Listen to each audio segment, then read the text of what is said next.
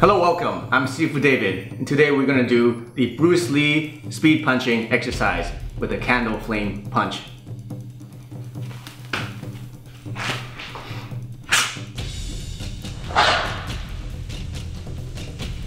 You're probably wondering why I'm wearing this face mask. It's to make sure that you guys know that I'm not blowing out the candle. I'm actually just using the air force and pressure that's created from my fist. So stay tuned, I'm going to show you exactly how you can do that, how you can train it, why we train it, so that you can have even more powerful and faster punches, just like Bruce Lee. And yes, we are giving away these free DVDs, Accelerated Wing Chun System Quick Start DVD, normally retailing for 129 bucks. But enter the contest. All you need to do is to subscribe, click the notification bell, and like and comment on this video, and you'll enter automatically into the draw. Every week, we're gonna give away a free video, so good luck. Now, you've probably seen a lot of videos like this on YouTube, where the guy in karate, they go like this, and they have this big shirt on a gi. So basically, they're creating wind with all the fabric that's on their arm, okay? And you see that they're coming from this distance.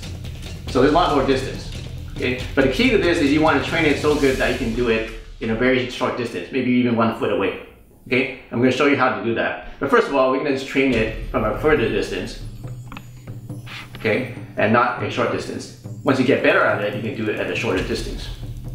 Now the key is not to use the back of your arm. This is just basically swinging your arm, and that's easy. You can easily take a little frame just like that. You don't need any speed. Okay? So we're not doing a back fist, which you see a lot.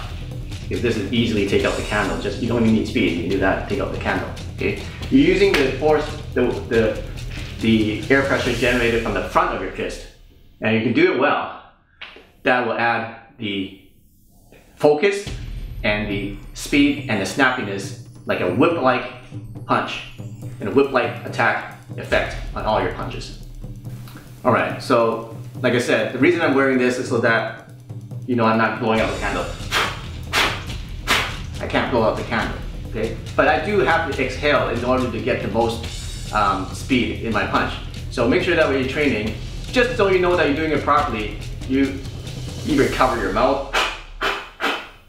You can still blow it. Best is just get one of these, okay?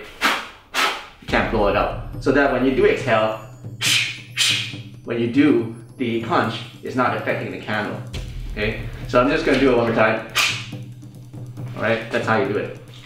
But it's hard for me to talk in the video while having this on. So I'll just take it on and off as we go, okay? So how we do this is, you wanna make sure you go into the straight line. So just practice from here to candle, slowly going from the straight line to here. Straight line. Straight line. So make sure you're first going in the straight line, number one. Number two is keep your hand relaxed and then tense your hand at the last second. So it's relaxing, my hand's pretty relaxed. And at the last possible second, I make a fist, okay? So it's relaxed, and then the last possible second, make a fist. This is what creates the snap at the end of the punch. And this is what engages your joint power too, like I explained in the video, How to Punch Harder, Part 2. We're talking about joint power is when you tense up and use the power of your joints, elbow joint, shoulder joint, wrist joints, knuckle joints, to get that extra snap. Okay? And number three, you want to be able to be relaxed, okay? As soon as you tense up, let's say I'm tensing up my muscles, it actually slows down your punch. It creates all the energy to be stuck in your muscles. So you want to have a whip-like motion with your hand. Okay, so a review. Number one, create a straight line to the candle. Number two, tense and make a fist at the last possible moment. Number three is to relax while you do it. Let's show you how to do that as you practice at home. Here's an bonus tip. Remember when I said exhaling? Exhaling lets you relax your muscles as you're punching. Okay? So as you're punching, you're gonna exhale. Okay? But just to show you I'm not actually blowing it out, I'm gonna cover my face. Okay? Now, once you can get pretty consistently to be able to take out the candle at this distance. Now what you want to do is to go only halfway and start your punch from here. Okay, so before I started from here, so you have full distance here. Okay, full distance. Next I want you to start halfway. So measure distance, start halfway, and then take out the punch. Okay, this is going to be harder for you because now you don't have as much time to build up speed. So you need to be able to build up speed in a very short distance, which is very important in Wing Chun, and it's very important in Jeet Kune Do too, because that's what Bruce Lee does. He does a 1-inch punch. He is able to create tremendous power in a tiny, tiny space. So this will help you train that.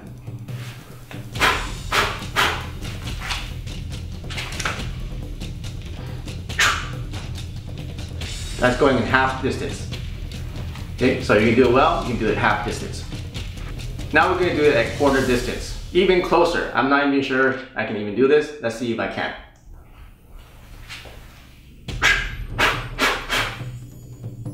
Full distance, half distance, quarter distance.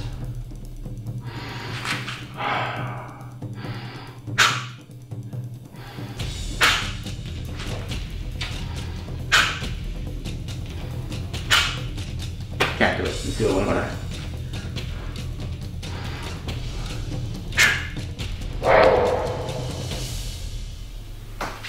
Okay, that was a tough one, but I did it.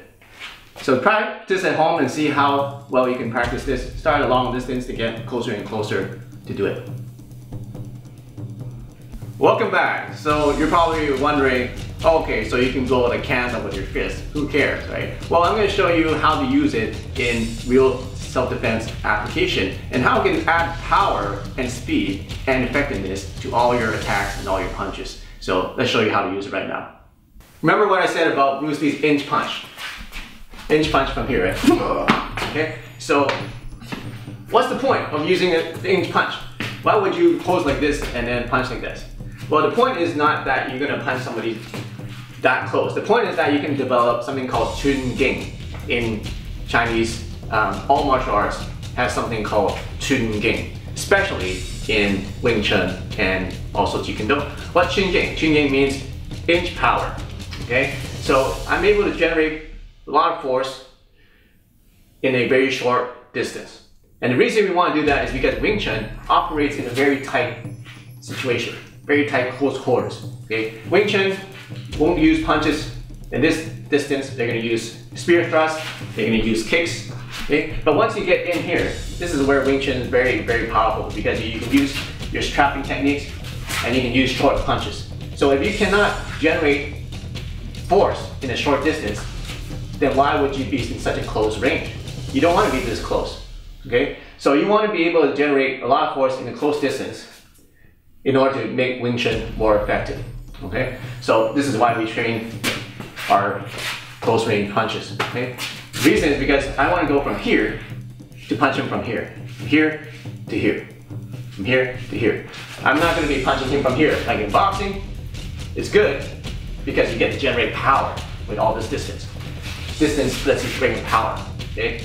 But in Wing Chun, we want to stay close because we want to be able to manipulate the hands and keep them down and keep them manipulated and keep them in control so that we can launch into attacks like this. So how can I generate power in such a short distance, even knockout power in such a short distance? You need to be able to use your chun ging. Why is chun ging so powerful?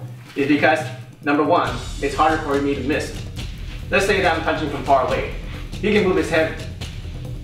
There's a lot more time for him to move out of the way, right? But let's say I start my punch from here. Now he has less time to dodge the attack, okay? Also, it's harder to see coming, right? If he's all the way from here, he can easily slip. He sees it coming, he can block it. He can slip, he can block, he can slip, he can move, whatever, he can counter. But at this distance, very hard for your eyes to be able to react that quickly to a punch that fast in such a short distance, okay? So why we use such a short punch in Wing Chun is because now we rely not on the eyes, we rely on sensitivity, okay? We rely on feeling because your tactile reflexes are faster than your visual reflexes. So I'm just relying on the feel, which allows me to punch And in Wing Chun, we have a saying that goes, 辣手直冲, which means upon disengagement, rush forward. So the default technique in Wing Chun is this chain blast.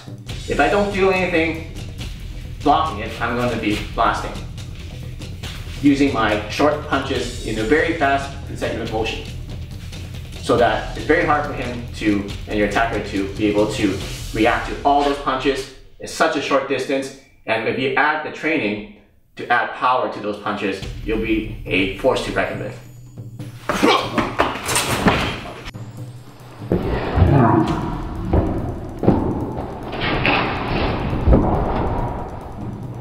So that's a lesson on Bruce Lee's speed punching exercise with the candle flame training to enhance your speed, enhance your snappiness, whip-like motion of your attacks, and also increase your chun ging or inch power. Stay tuned for the next videos and check it out on my playlist with more Wing Chun techniques and more self-defense tips. If you're not already a subscriber, click the subscribe button, but also click the bell next to the subscribe button so that you get all the latest and greatest Wing Chun techniques and lessons that I'm putting out almost on a daily basis. So make sure you comment, tell me what you think about this video. What else you want to see? What do you want to learn? What do you think is the best technique in this video? Share with your friends. So we'll see you in the next lesson. This is Steve David. See you soon.